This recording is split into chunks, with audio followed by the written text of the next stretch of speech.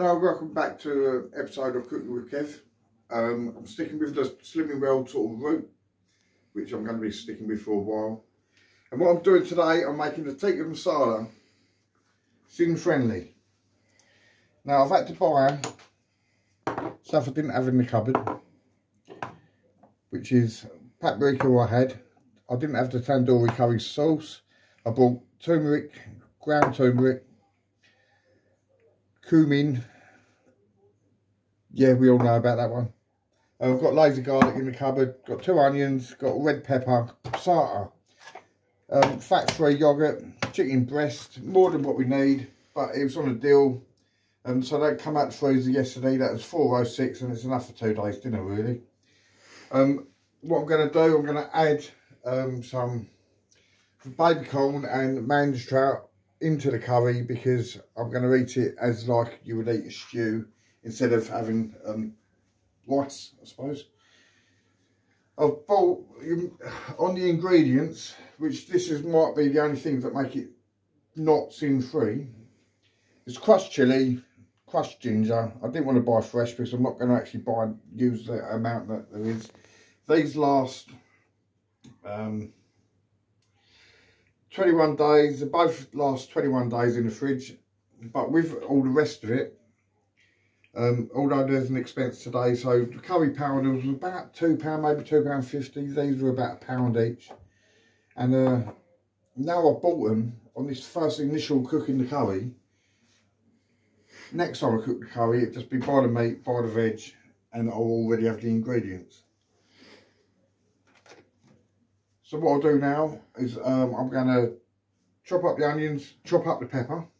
The first thing I've got to do is get that in the pan and simmer that down so the onions and the pepper cook through and basically reduce to nothing, I think. See you in a minute. Onion and pepper inside the frying pan. Got a bit of water just put in there. They don't say put in this bit of water, but I'm putting it in because I don't know, to me I need oil, and fry light's not going to quite do it.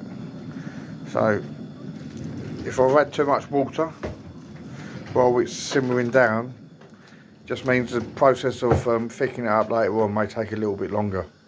But either way, you know, we want a soft consistency, so there's no need to fry it. So water can be added until it's dissolved. Right, so I've got these new spoons now, which is level tablespoons, tells me which is which. So I need 1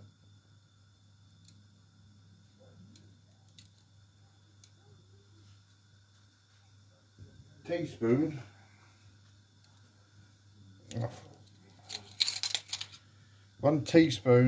of paprika.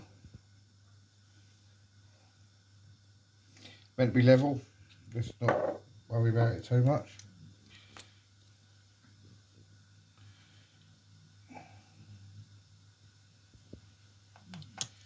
Right, the reason why I'm wearing Chris the Butcher's merch, and the one that is personalised Kev D, honestly, look, and we want Kev D on it, proud of it, is that if I keep losing weight, or it ain't going to last me much longer, so I've got to get the use out of it. Plus, it's a gauge of if I'm actually losing weight or not, and oh God, hopefully you guys will see.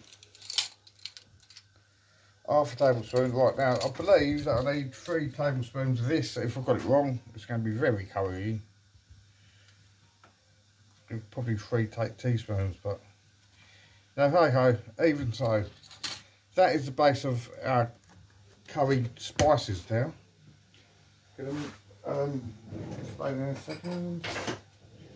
I'll just mix them in, and then voila, there's curry, apparently. Now inside this mix here goes in the crushed ginger. Like I say, I'm a lover of ginger in general. Like this recipe is also on Slimming World, says that it's got coriander in it. I can't stand coriander. So also use your own sort of common sense. If you don't like an ingredient in a recipe, just take it out. You don't need to live by the rules all the time. So I'm going to go, I've got no idea. I don't mind ginger, but I don't want it overpowering. It's very overpowering, so I'm just going to, that's it. If it's enough or not, it's stuff. Then we want to go with garlic in there. So I'm guessing that this is going to reduce down and be like the thickener, the base of the sauce. Obviously the peppers are going to be the flavour. That'll do. I can't really go wrong with garlic. The only way it goes wrong with garlic is if I've had too much and I'm pissing people off at work the following day. Apart from that, we also love fucking garlic in this house. Love garlic bread. Oh no, get back on board. Right, so there we go with that. Now, while that's actually simmering down a little bit, I'm going to get the chicken cut, because actually uniquely what I would normally do on a curry is cook the chicken, then put the sauce in and simmer it for a little while. This is cooking the curry in the sauce, cooking the chicken in the sauce after the sauce is prepared. So anyway, see you in a bit. Reading back on the recipes, I've got 5 minutes to cut the chicken. So right now it says add 500 ml. 500 ml is about half a pint in it. Half a litre of 500, yes it is, of course it is. There we go. So we've got 500 ml of water there. That's got to go in. Spices are going in. Let's give that a stir up.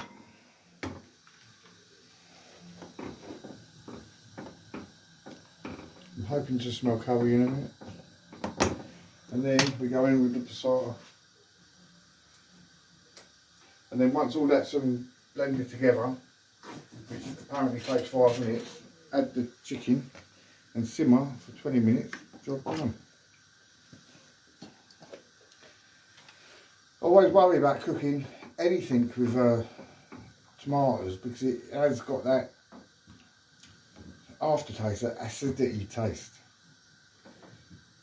So it doesn't say anything about adding sweetener or anything like that, so I'm guessing that all the spices are going to counteract that. I'm going to leave that alone in a minute.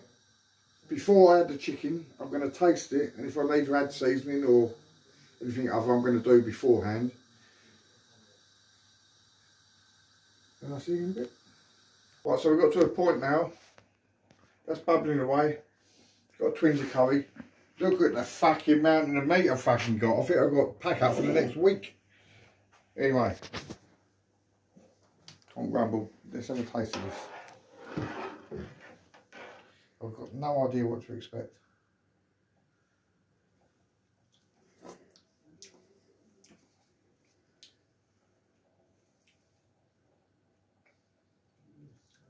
Very tomato. But then the yogurt, as they say in America, goes in after, which probably give it more. There's not a lot of curry flavour in it. It's more chilli. Anyway, let's add the chicken. Let's go with the recipe as it's real. So it says, well, I wouldn't boil the chicken like this. I'd normally fry it off. Another worry that I've got is because chicken nowadays, and I don't know if it's always been like it, but loses a lot of water. So this could be an absolute car crash, as in being a tikka masala. But you know, it's got all the spices, it's got tomatoes, it's got chicken. It's going to have a bit of a yogurt in it, so it's going to be edible. But will it be a curry? Now we've got to wait and see. See you in a bit.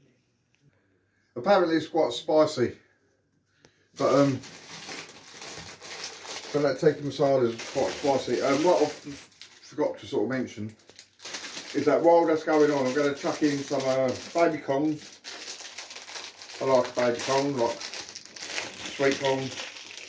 And to add veg into it, to bulk it out for dinner, maybe should have chopped them in half. And mange trout. And this is because I don't personally want to eat rice or any carbs tonight. So this is just about maxing out. I mean, if we want to, there are mini jackets from yesterday. So that's what we'd be having if we want a bit of carbs tonight. They were sin free too.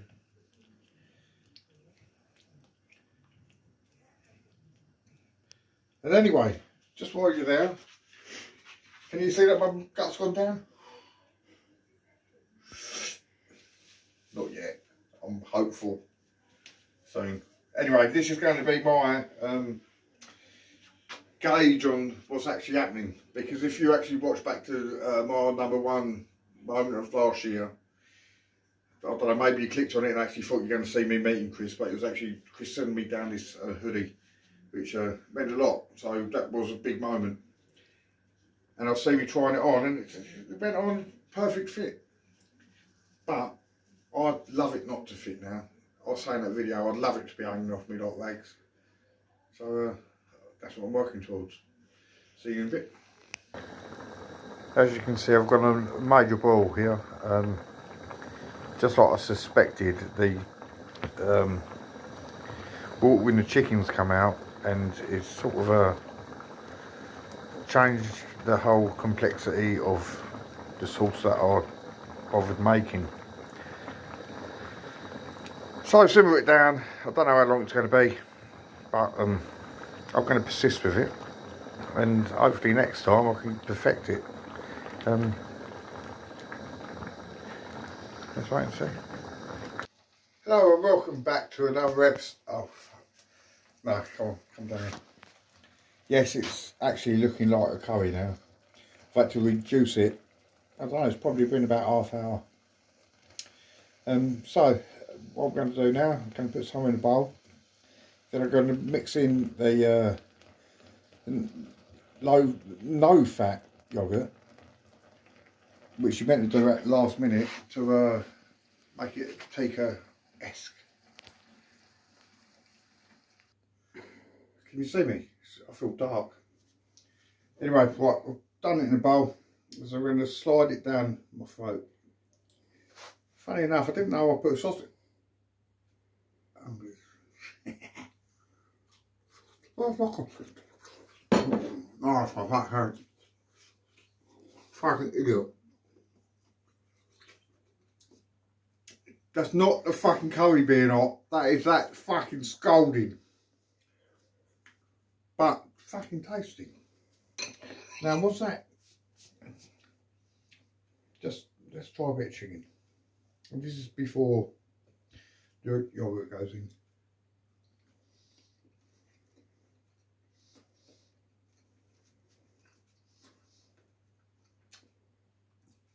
Chicken lost a lot of water. Right, it's a bit dry. But no, that's still good. Curry. Yeah, no, I'm telling you, it's not bad. So me judging it on first try before I've let it actually cook. Now all the spices and whatnot I've blended together. That's tasty. That is a tasty meal. Now, this is where it's meant to turn tikka.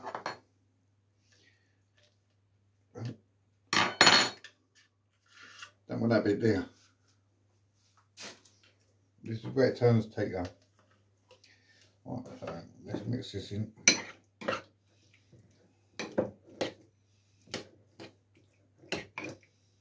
It's turning to take colour.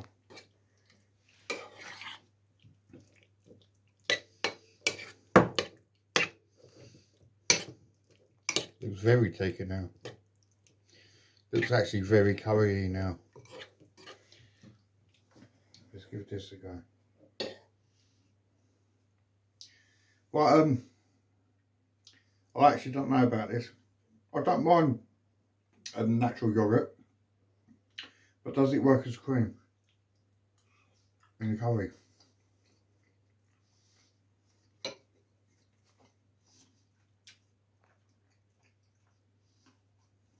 It's not your typical teacup, but I'm telling you what, being on the journey where I'm on, and I can eat as much as that as what I fucking want, happy fucking days. That is beautiful. And the stranger behind the camera, try that out and tell me what you say. And the heat has gone out of it.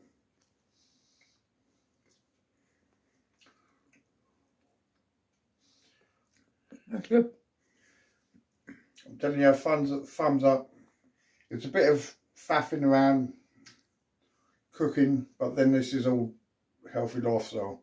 If I wanted the fat lifestyle to keep carrying on, it'd be ordering film and takeaway.